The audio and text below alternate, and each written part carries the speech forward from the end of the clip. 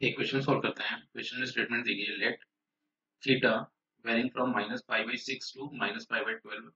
Suppose alpha1 and beta1 are the roots of the equation x square minus 2x sec theta plus 1 equal to 0,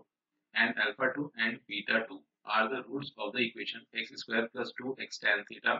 minus 1 equal to 0. If alpha1 is greater than beta1 and alpha2 is greater than beta2, then the value of alpha1 plus beta2 is equal to, and इसके corresponding ये चार option अपने पास दिए गए हैं। तो सबसे पहला काम तो ये कर लेते हैं कि ये जो अपने पास क्वाड्रेटिक इक्वेशन गिवन है, that is x square minus 2 sec theta into x plus 1 equal to 0। इसके रूट्स गिवन है अल्फा 1 एंड बीटा 1। यहाँ पर एक काम ये कर लेते हैं कि क्वाड्रेटिक फॉर्मूले की हेल्प से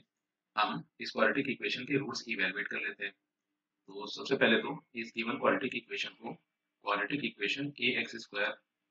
plus B x plus C equal to 0 से कंपेयर किया। तो यहाँ से ए की वैल्यू फिलहाल लिखी जा सकती है 1, एंड बी की वैल्यू को लिख सकते हैं -2 सेक थीटा, साथ ही साथ सी की वैल्यू को लिखते हैं 1। तो अब यहाँ से एक्स की जो वैल्यूज हमें मिलेंगी क्वाड्रेटिक फॉर्मूले से, वो कुछ इस तरह से हो जाएंगी, that is x equal to minus B that is minus का 2 सेक थीटा प्लस और minus square root of B square that is -2 sec theta का whole square minus 4 a that is 1 and c that is also division में आ गया 2 into 1 that is 1। तो further इसे simplify करें तो x की value यहाँ से लिखी जा सकती है 2 sec theta plus minus square root of, ये 2 sec थीटा का जैसे स्क्वायर किया तो ये अपने पास आ गया 4 sec square theta then minus 4, and division में अपने पास आ गया। एक काम ही कर लेते हैं कि ये जो स्क्वायर रूट क्वांटिटी गिवन थी, यहाँ से 4 कॉमन करते हैं, तो स्क्वायर रूट से जैसे ही 4 कॉमन किया स्क्वायर रूट के बाहर हमें 2 मिल जाएगा। तो यहाँ से रिजल्ट लिखा जा सकता है 2 sec theta plus minus 4, square root से 4 कॉमन किया तो स्क्वायर रूट के बाहर 2 मिला, एंड स्क्वायर रूट के अंदर मिल जाएगा sec square theta minus, and division में अपने पास आ गया 2। अब एक काम ही करते हैं कि न्यूमरेटर से एंड डिनोमिनेटर से 2 कॉमन लेकर कैंसिल कर दिया, एंड फर्दर एक्स को लिखा जा सकता है यहाँ से sec थीटा प्लस माइनस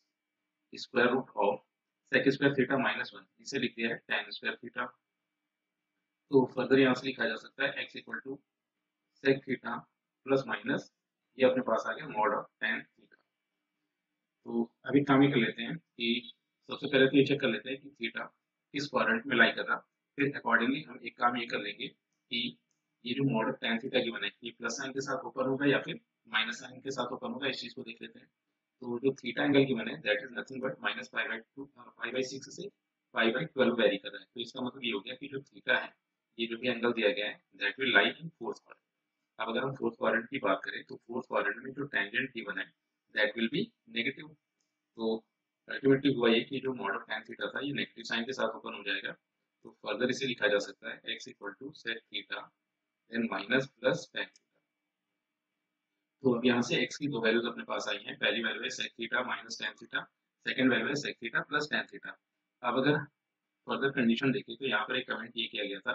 कि ये जो क्वाड्रेटिक इक्वेशन गिवन है इसके रूट्स अल्फा1 एंड बीटा1 थे। इसका मतलब ये हुआ कि प्लस माइनस साइन के साथ जो दो वैल्यूज आएंगी उनमें से एक वैल्यू अल्फा1 होगी एंड नेक्स्ट वैल्यू बीटा1 होगी,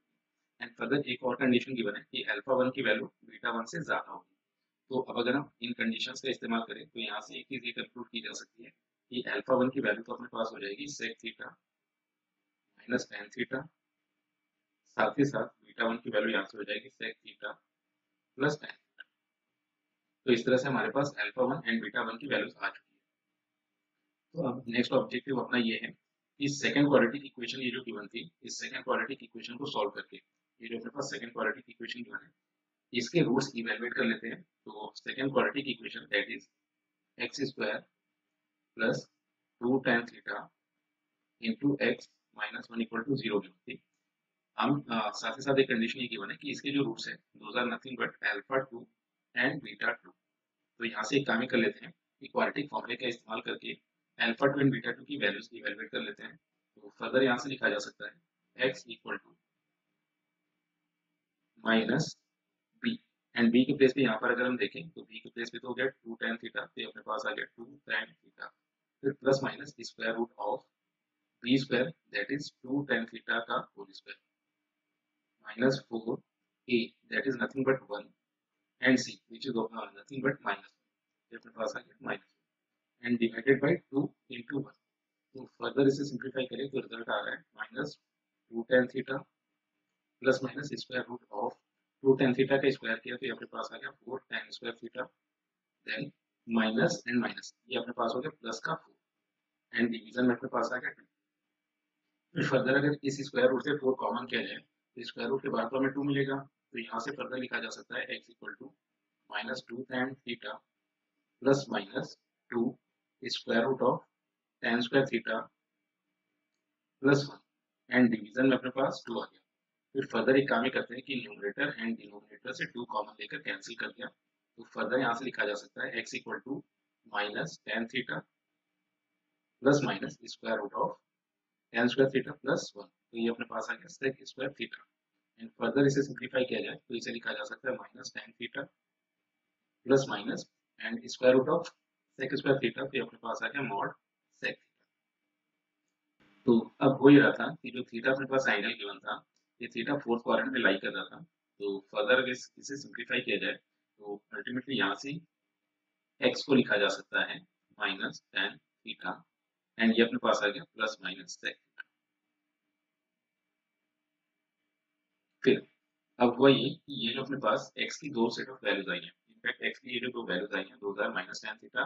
plus sec theta and minus tan theta minus sec theta. तो कंडीशन ये गिवन थी कि अल्फा 2 मींस यहाँ पर x की दो वैल्यूज है अल्फा 2 एंड बीटा 2, या फिर यूं कहे कि ये जो क्वाड्रेटिक इक्वेशन गिवन थी इसके दो रूट्स है अल्फा 2 एंड बीटा 2,